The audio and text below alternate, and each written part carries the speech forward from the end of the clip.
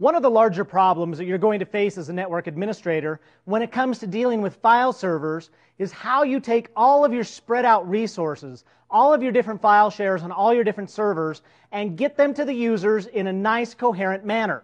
Microsoft has given us what's known as the distributed file system in order to do just this. It used to be that we had one file server and all of our resources were there. The distributed file system, however, deals with the issue that now we have multiple file servers with multiple shares and our users don't know where to look for what. Well, let's take a look at how we're going to combine all of these resources underneath what's known as DFS. The distributed file system refers to a group of technologies that Microsoft first released with Windows 2000 that allows us to take a bunch of different shared folders from different servers and organize them into a logical file system that is not necessarily constrained by a single file server. The beauty of this is that it allows us to set up the file structure however we need it, however our clients expect it to look, without worrying about the way that it's actually structured on the file servers themselves. In Windows Server 2008, DFS is split into two main areas. The first is DFS namespaces, which is what most network administrators are familiar with.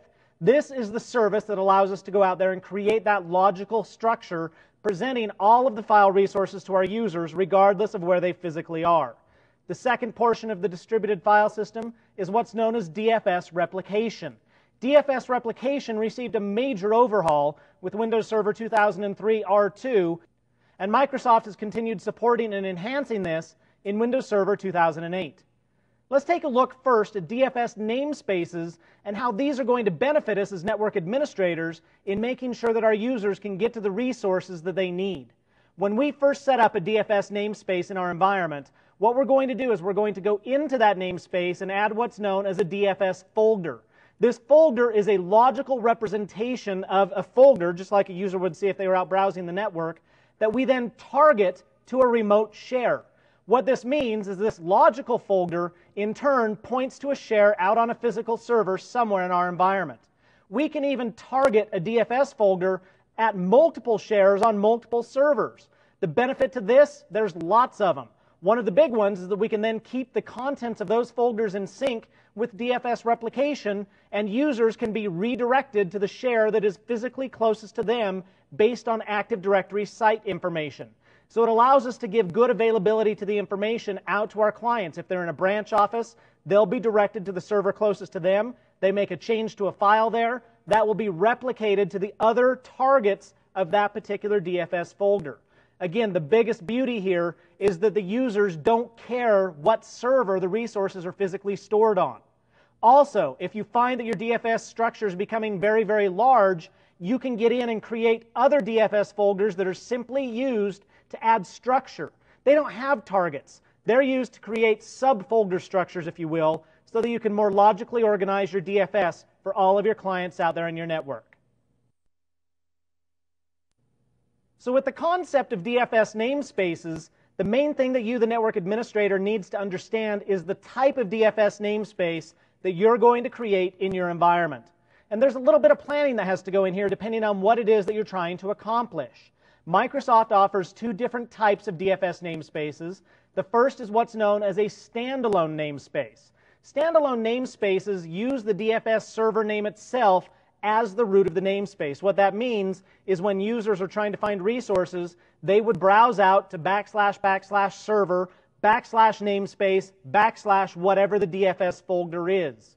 Why would we do this? Didn't I just talk about one of the big benefits of DFS being the fact that it removed the reliance on the physical server? Well, one of the big reasons that people still look at DFS namespaces as a standalone namespace, utilizing them that way, is because these are the only namespaces that can be set up on a failover cluster.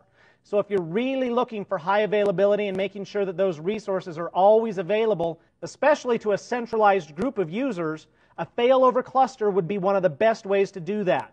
So combining a failover cluster with DFS, you've got to use a standalone namespace. One word of warning here, this will also impact your planning of which edition of Windows Server 2008 you get. If you're looking at standalone namespaces, the standard edition can only host one standalone namespace per server. Enterprise and Data Center, they can host unlimited namespaces per server. The other type of namespace that we can use is what's known as a domain-based namespace, and these are the ones that most of us are familiar with because this is where we really get into the big benefits of DFS. Imagine the ability to migrate from server to server. You have a file server, an old aging file server that all of your data is stored on, and all of your users are mapping to it by name. You're ready to migrate all that data over to another server, but you know what? That new server is going to have a new name. Imagine the pain of having to go through and change all of your scripts, all of your mappings. That's where domain-based namespaces come into play because they use the domain name as the namespace root. In our environment here, we would connect to //contoso.com / whatever we've named our namespace / whatever the DFS folder is. If I move that actual target, remember DFS targets a share on a physical server. If I move that from the old server to the new server, all I've got to do is update the DFS folder to point to the new target. My clients are none the wiser. They don't know that it moved. Another big benefit of domain-based namespaces is the redundancy that they offer because they are stored and managed through Active Directory. This gives me the ability to set up a DFS server in each of my offices, for instance, and have all of them tap into Active Directory to pull out all of the information necessary to provide that DFS structure to my clients. If I have one DFS server go down, does that matter? Well, I probably want to get it back up and running, sure. But no, my clients will connect to another DFS server, and it gives me the redundancy and availability of data that way. Windows Server 2008 also has a lot of other benefits when it comes to domain-based namespaces, but it has a couple of requirements that you've got to meet first. What you've got to do is you've got to be sure that your domain hosting the DFS namespace is in Windows Server 2008 functional mode. You've got to be in that mode for your domain. Also, all of your DFS domain-based namespace servers have to be Windows Server 2008. If you meet those requirements, you can then convert your domain-based namespace from what they call Windows 2000 mode over to Windows Server 2008 mode. That then gives you the ability to utilize access-based enumeration, allowing users to only see those resources that they have permission to see and hiding other resources from their view. It also gives you a big benefit as far as scalability is concerned. This was one of the areas where people would use standalone namespaces because they could scale over 5,000 folders in one namespace. Domain-based namespaces, they couldn't do that. But the Windows Server 2008 mode with domain-based namespaces does allow that type of scalability. So again, further enhancing domain-based namespaces for environments to use. Inside Server Manager, let's take a look at implementing the distributed file system on our Windows Server 2008 system. In the File Services role, I'm going to go ahead and choose Add Role Services, and you'll notice when I turn on the distributed file system, I have two components underneath it, DFS namespaces and DFS replication. You can choose to implement a single service if you want to, although in most cases you're going to be implementing both of them, which is what I'm going to do here. So I'll select Next. And at this point in time, it takes me into a wizard that allows me to go ahead and create a namespace right from the get-go at this point. So I'll go ahead and enter a name for this. Let's call it the 2008 DFS. I'll choose Next. Which type of a namespace is this going to be? A domain-based namespace or a standalone namespace? And it gives you a preview of what the namespace is going to look like with the domain name and then the namespace root versus the server name and the namespace root. In most scenarios, you're going to want the domain-based namespace, so I'll select Next. And it then gives me the ability right here, as I'm setting up DFS, to go ahead and add a DFS folder to it. So I'll select Add, and I'm going to go ahead and browse to my folder target. So I'm going to tell it, you know what, show me all of the folders that I've already shared on this system. There's the 2008 share. That one stores a lot of my company's data, so I'll go ahead and pick that.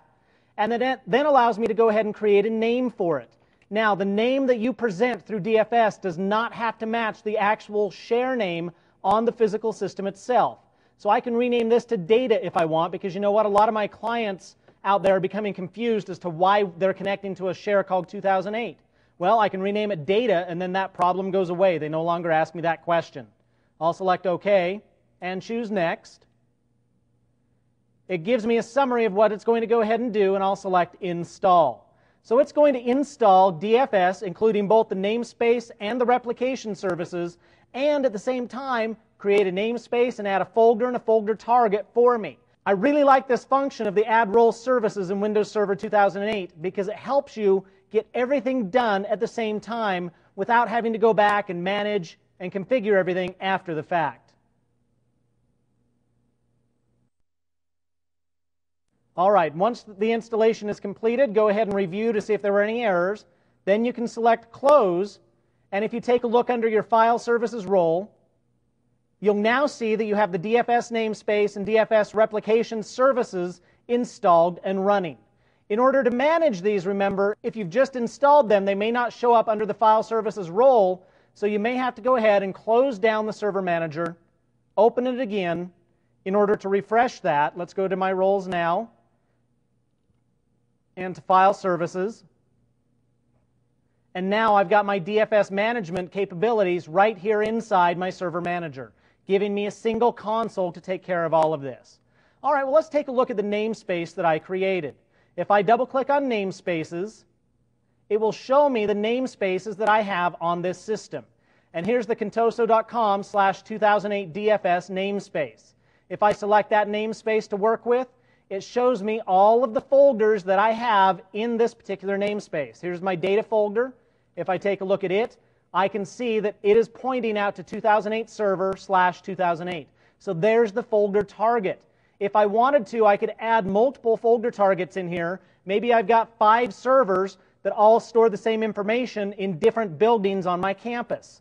That way I could have all of the servers participating in DFS, and this one folder would point out to all of those. Clients would then connect to the DFS server that they're closest to. What's the big benefit here? Well, let's take a look at what this gives me. Now, whenever my users are trying to get to resources, I'm going to click on Start Run.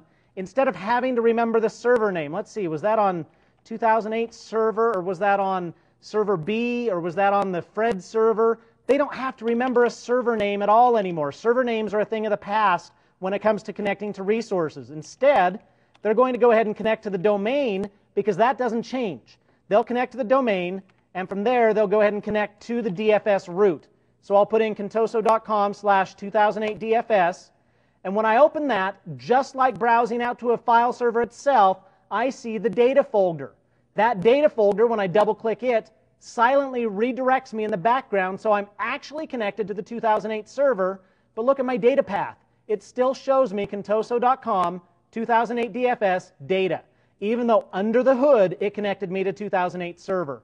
This is beautiful from a network administration standpoint because it gives me the ability to move this share from one server to another, and all I've got to do at that point is come in here and change this folder target to the new location. My clients automatically get redirected to the new location. I don't have to change scripts. I don't have to change mappings whatsoever. The other part of the distributed file system is DFS replication. The replication component of DFS allows you to take a folder and keep it synchronized between servers. And we're not talking just 2 servers here. You can have several servers participating in this DFS replication scheme. The beauty of DFS replication is that it is a multi-master replication engine. What that means is that any folder within the DFS replication realm can have a change happen to a file, and that change will then be replicated out to all of the members of the DFS replication group. What if a change happens to the file on multiple servers at the same time? Well, DFS replication has capabilities built in for that, where it keeps the newest one and it puts a copy of the other changes into a special hidden folder that an administrator can get in and work with. The beauty of DFS replication is that you can use it for folders that aren't even shared. So this really adds a lot of flexibility here. If you've got some back-end folders, for instance, that you need to replicate between locations, you can do that with DFS replication. Ironically, that shows you that there are pretty loose ties between DFS replication and DFS namespaces. It's not a one-to-one correlation here. Just because you set up a share in DFS does not mean that you have to use DFS replication. And just because you use DFS replication for some folders does not mean that you need to expose those folders inside a DFS namespace. So take that into consideration when you're doing your planning for the resources that you want replicated between all of the servers in your environment.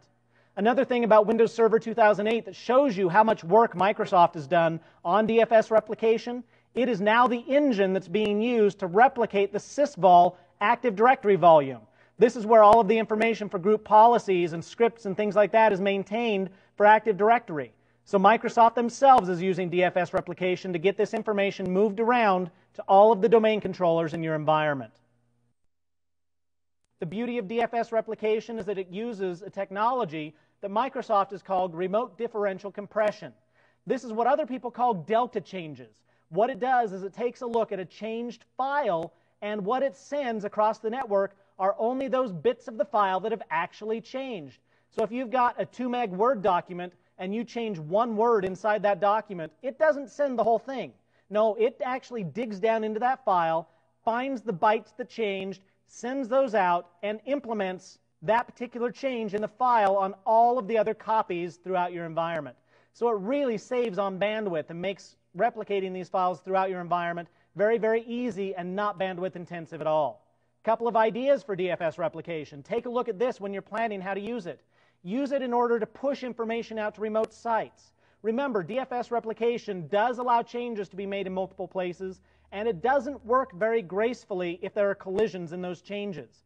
So Microsoft does not recommend using DFS replication for files that change frequently by multiple people. That would be more of a case for using something like Microsoft Office SharePoint services and checking files out and checking them back in. But if you've got a set of fairly static data that you want to be able to push out, or you've got a set of data that a central group changes and wants to get out to all of the other offices in your environment, that's a wonderful candidate for DFS replication. Set that up so that the users connect to a central share. They make their modifications there to that central location. DFS replication then pushes those changes out to all the other areas. Or how about this? Let's go the other way. Instead of pushing data out to remote sites, let's pull data in. Branch offices a lot of times might not have their own IT staff. They might not even have somebody who wants to change tapes. So they're often overlooked when it comes to backing up data. Let's use DFS to pull that data in from branch sites to a central location so it can then be backed up. Again, you're not going to be changing the data in both locations. The central office is simply to have a copy of what's done in the branch office. As changes are made in the branch office, that data gets pulled into the central office so it can be included in your nightly backups. One of the basic ways that you're going to work with DFS replication inside the DFS management console is by taking a look at different folder targets for one DFS folder. So for instance, I've got my data DFS folder. It currently is pointed to server 2008. If I had 2 or 3 other servers in here, I'd want to be sure that all of the data inside all of these folder targets matched. Well, the beauty of that is I could come over to the replication tab, and it would allow me to go ahead and start the replicate folder wizard to go ahead and set up replication for all of those different folders underneath this one DFS folder itself. That way it would keep the contents of the folders in sync. Any user who connected to any of those, who was referred to any of those folder targets, would see the exact same data. The other way that you can set up DFS replication is by coming down under DFS Management into DFS Replication and creating a new replication group. Replication groups are collections of servers and folders that are going to replicate data with each other. One of the things that I really like about the new replication group wizard that comes up here is it allows you to choose what type of replication you want to set up. So right from the get-go, you can set up a replication group for data collection. This allows you to set up information flow, for instance, from a branch office to a hub server. That's the example that they're using here that allows you to collect that information from one location and bring it in. There's really nothing special about doing it this way except for the initial direction of the replication. By choosing this replication group for data collection, what's going to happen is the wizard will go ahead and say, okay, where's your source, where's your destination, and it will then allow me to replicate my initial time from the source to the destination. From that point forward, it shifts to the normal multi-master replication, which means a change made in either location is going to go ahead and be replicated out to the other locations. So as you can see, from a planning standpoint, this wizard works really well. Microsoft walks you through picking the branch server, the hub server, as well as setting up different items such as a schedule and how much bandwidth to use, which is directly targeted at backing up data. The other wizard that you could run, the multi-purpose wizard, simply allows you to go through and choose your source, your destination, add all the different servers and groups in to the replication group so that the information will be replicated back and forth. Once the replication kicks in, it is then multi-master. It's not a one-way replication, so bear that in mind as you're going through and working with DFS replication.